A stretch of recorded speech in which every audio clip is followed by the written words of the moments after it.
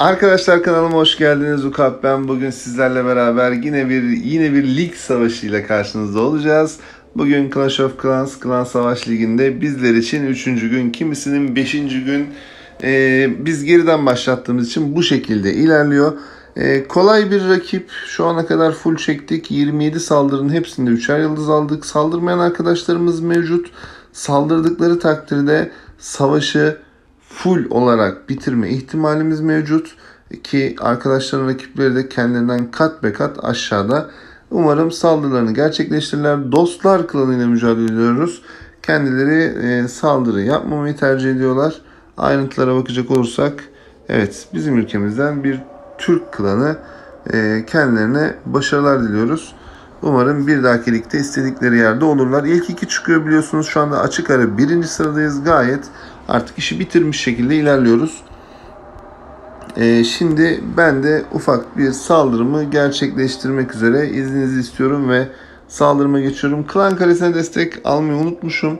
Rakipte kolay olunca beklemeyi düşünmedim açıkçası ve saldırıma şöyle ufak ufak başlıyorum arkadaşlar. En önemlisi bir sonraki ana hesabımdaki saldırı olacak arkadaşlar. Umarım güzel ve başarılı bir şekilde olur. Çünkü o saldırı gerçekten çok önemli. Umarım savaş sonucu benim saldırıma kalmaz. Çünkü öyle olunca çok heyecan yapıyorum. Kendimi karıştırıyorum açıkçası. Buradan bir 3 yıldız gelecek zaten her halükarda. Yarasaları kullanmıyorum. Hatta sadece büyüler ve kahramanlarla buradan 3 yıldız alabilirdim diye düşünüyorum rahat bir şekilde. Ama olsun, sıkıntı yok. Önemli olan garantici olmak. Her zaman garantici olmak lazım. Ne zaman garantici olmasam olay bir yerden riske giriyor. Allah sizi inandırsın. Yani hiç olmayacak şeyler oluyor. Evet, gayet güzel. Rahat bir 3 yıldız oldu. Rakip takıma teşekkür ediyoruz. Klandaki arkadaşlarıma da teşekkür ediyorum. Güzel bir galibiyet oldu. Açık ara öndeyiz. Daha da puan farkını açıyoruz. Yıldız farkını açıyoruz. Muhtemel altın lig 1'den bir üst lige çıkacağız arkadaşlar. Yani kristal 3'e çıkacağız. Daha zor rakipler bizi bekleyecek. Sıkıntı yok. Hallederiz her türlü. Hiç problem değil. Bu ekip beraber oldukça halledemeyeceğimiz iş yok.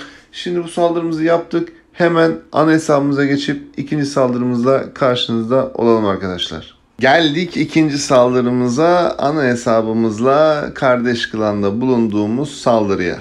İlk 2 günü gayet güzel bir şekilde galibiyetle tamamladık. Şu anda 3. sıradayız ve rakibimiz Day Idolosung. İsveç ya da İsviçre bazlı bir klan olduğunu düşünüyorum. Almanya'ymış. Neyse, yanılma payını kullanalım. 2. sıradalar, kaybedersek maalesef bayağı bir fark açılacak. Bu açılan farkı da kurtarma şansımız maalesef ki yok. Umarım son savaşı yapıp bir kazanma payı olabileceğini düşünürüz. Saldırımızı yaparken düşüncelerimiz şu şekilde arkadaşlar. Kesinlikle ve kesinlikle 3 yıldız almak. Öncelikle klanımızdan 3 yıldız alan despot arkadaşımızın saldırısını şöyle ufak bir kesitle hızlandırılmış bir şekilde gösterip daha sonra kendi saldırımıza geçelim. Ejder, balon kombinasyonu ve yarasa kombinasyonu kullanmış. Gayet güzel. Güzel bir şekilde kenardan açmış. Kartal topuyla ana binanın birbirlerine yakın olması çok büyük bir avantaj. Bu avantajı da iyi değerlendirmiş.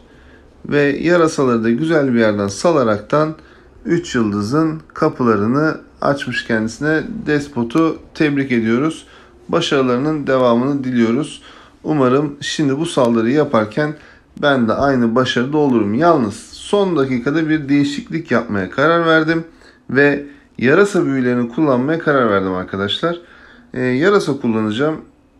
Yani ne kadar doğru yaptığımı saldırı anında görecek olsak da Yani bir şekilde bir şey değişikliği yapmamız gerekiyordu.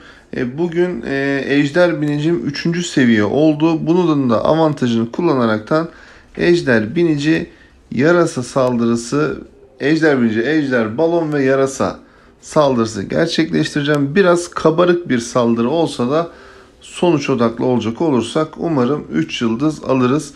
Ama köy gerçekten zor arkadaşlar. Umarım başarılı oluruz. Buradaki amacımız öncelikle ana binaya doğru girmek, kaya saçarı almak. Bakalım amacımıza ulaşabilecek miyiz? Evet, şu büyüde çıktıktan sonra çok da taş harcamamak adına 10 saniye bekleyip taşla eğitim bitirip saldırımıza geçeceğiz arkadaşlar. Bizden 3 yıldız almışlar mı? Benden 2 yıldız almışlar. Karşımdaki 8 Walker %60 almış. Mücahit'ten 3 yıldız almışlar. Gene karşısındaki arkadaş almış. Ya belki tekte kalmasaydık. Tekte de kalmasak da yani çifte kurtarmıyor. Açıkçası yüzdelik dilimde batıyoruz. Evet. Saldırımıza geçiyoruz arkadaşlar. Haydi bismillah diyelim.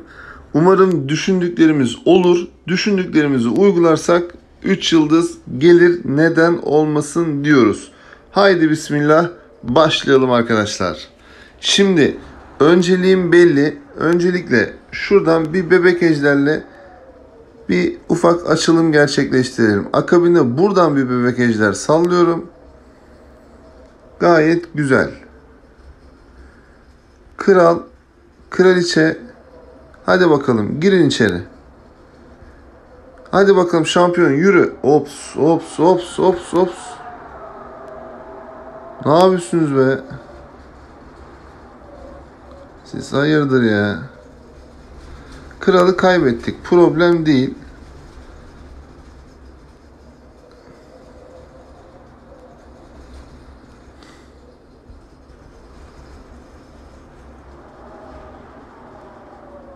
Evet, kralı kaybettik. Bir tane dondurma kullandık. Hatta 2 tane kullanmışız ya. Nasıl kullandığımın farkında bile değilim. Evet, kraliçeyi de kaybettik. Problem değil. En azından şurada kaya saçarı alsaydık çok farklı olacaktı diye düşünüyorum. Hatta buraya bu köye şey saldırısı çok güzel gidermiş arkadaşlar. Siz söyleyin.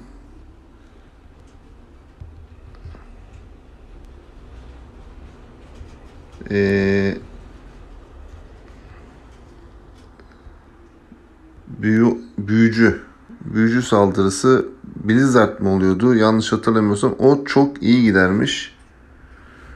Şimdi koruyucunun özelliğini dondurmadan sonra kullandım ama maksat binicileri almaktı. Burada yaptığım yanlışlık zeplini unuttum. En önemli saldırıda zeplini unuttum arkadaşlar. Değil mi? Hep böyle olur zaten. En önemli yerde zeplini unutursan 3 yıldız gelmez kardeşim.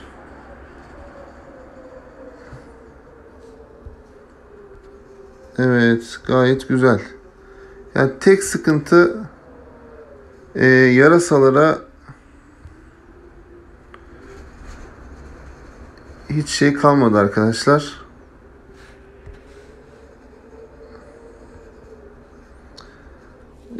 Nedir onun ismi siz söyleyin. Yarasalara hiç dondurma kalmadı. Orada dondurmayı çok kaybettik. Maalesef kötü saldırdık. Yani %64 olabilir ama kötü saldırdık. Daha güzel olması lazımdı.